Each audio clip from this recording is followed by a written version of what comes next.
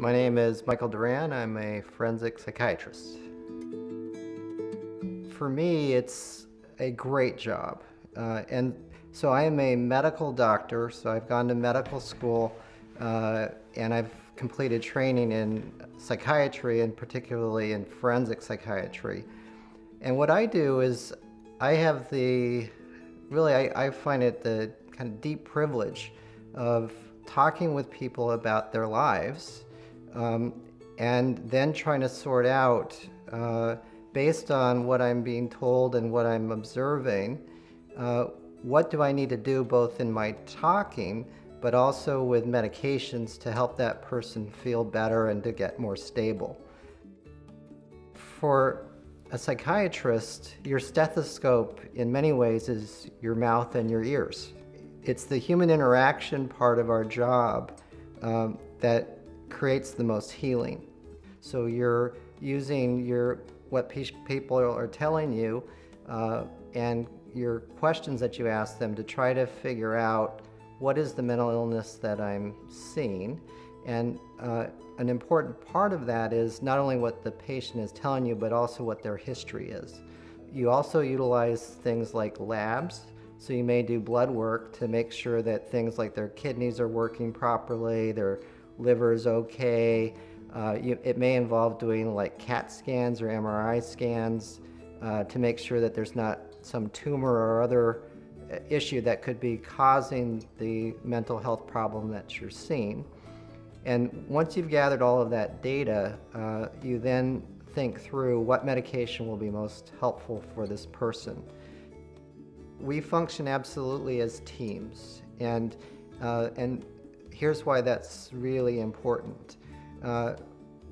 We have patients that are in the hospital 24 hours a day, 7 days a week, and as the psychiatrist, the physician on the unit, I may only see the patient, 20 minutes every week, and so you're really relying on your whole team to be observing and giving you information about how they're doing. And on a treatment team, there are various disciplines like the psychologist, social worker, rec therapist, nurses.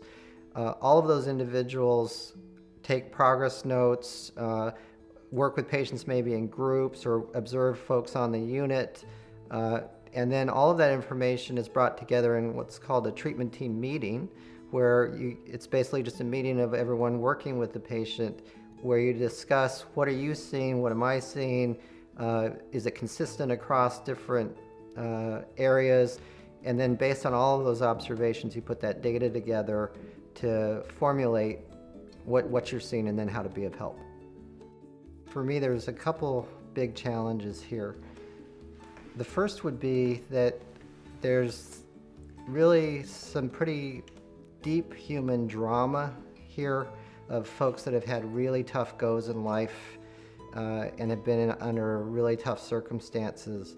And listening to the stories and trying to care about that person can affect you, and you have to figure out how do you keep yourself healthy and present to be able to hear those stories, be empathetic, but also not to let it affect you negatively.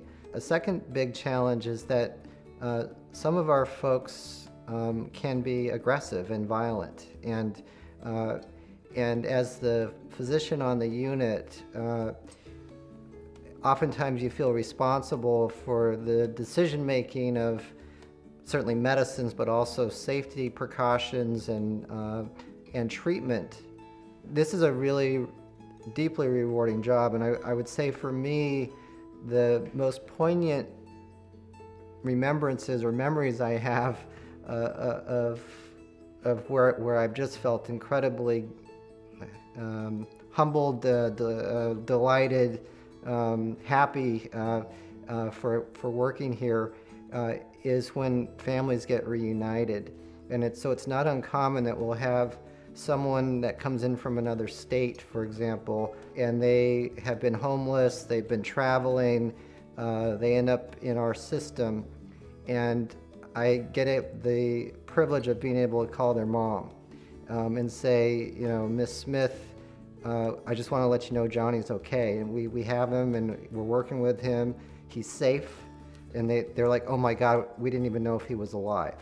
And those experiences happen in this facility daily.